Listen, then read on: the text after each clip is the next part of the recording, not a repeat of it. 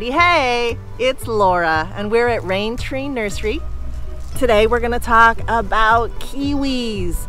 Kiwis are an amazing fruit. It's the Actinidia family. They are beautiful tropical vines. They're one of the easiest vining fruits to grow, especially if you live in a city. There's lots to say about kiwis. They weren't actively grown in the United States until the early 1980s. So you may not have heard of them, but you should because they're amazing. There are two main types of kiwis. There's the Actinidia deliciosa, which is the one that you're probably familiar with from the grocery store. This is the fuzzy kiwi, and it also has fuzzy leaves, big round, coin-shaped fuzzy leaves, beautiful red on the stems, fuzzy vines, and fuzzy fruit. Then there's Actinidia arguta, which is also called a hardy kiwi or a grape kiwi or a kiwi berry. It has a similar aggressive vine like this, but it has smooth pointed leaves. It has smooth stems, and the fruit is small and smooth as well. You don't have to peel it. You can just pop it in your mouth like a grape. I happen to like those an awful lot. They're very easy to eat. And then there is a subgenre of the hardy kiwi, the grape kiwi. This is Actinidia colomicta, which is a very hardy. This is the one that's hardy down to -40. It actually wants a little bit of shade. It will pout and not look its best in full sun. So for those of you who have partly shady locations, the Actinidia colomicta is for you.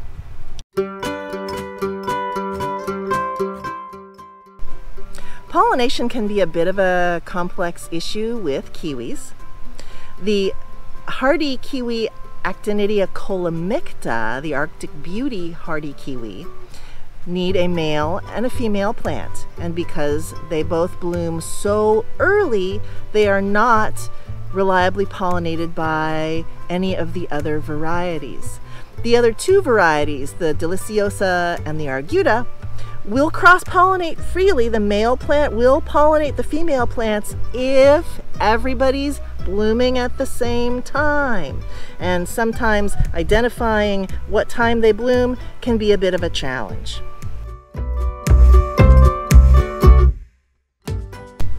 Kiwis generally ripen at the end of the warm times. And the Actinidia arguta, the hardy kiwis, ripen about a month before the fuzzy kiwis do.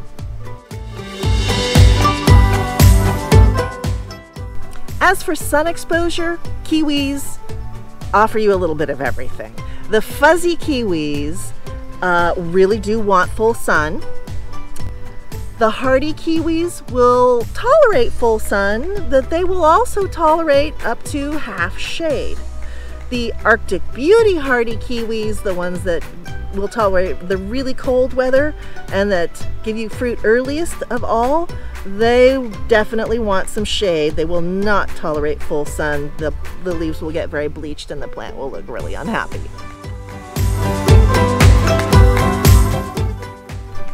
One of the nice things about kiwis is that they are very robust, aggressive vines, very similar to a grape.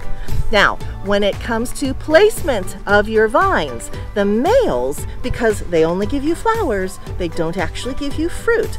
You can be creative when it comes to where you place them. You can let them run up a tree. As long as they're within 75 feet of their female companions, the cross-pollination will happen from bees and other insect pollinators. I've also seen male plants put on a beautiful arbor and kept rather tightly pruned. And as long as you keep them separate from the female plants, then everybody is easy to watch and to prune separately. The female plants you want to have on a nice sturdy trellis. A chain link fence is wonderful for this. It can really cover a chain link fence beautifully, and you put it to good use and it's a nice sturdy trellis.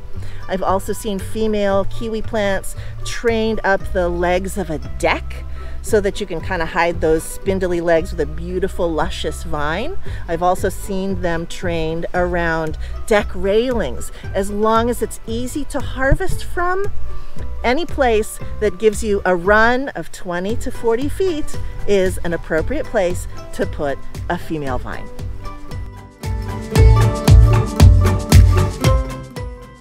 Now, to get your kiwis started off in a good way, you want to make sure to site them with the sun exposure that they want. You want to be able to give them 10 gallons of water once or twice a week if it's over 80 degrees in the summertime.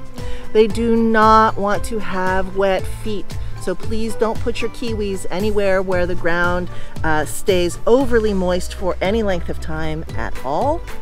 And kiwis also happen to be sensitive to wind. The wind will really draw the moisture out of the leaves.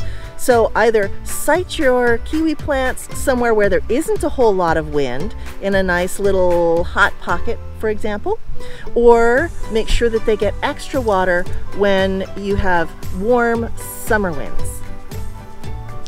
Because kiwi is a fast-growing vine, you want to make sure to give them a good balanced organic fertilizer, perhaps once a year, something that has good nitrogen and phosphorus to encourage bloom production.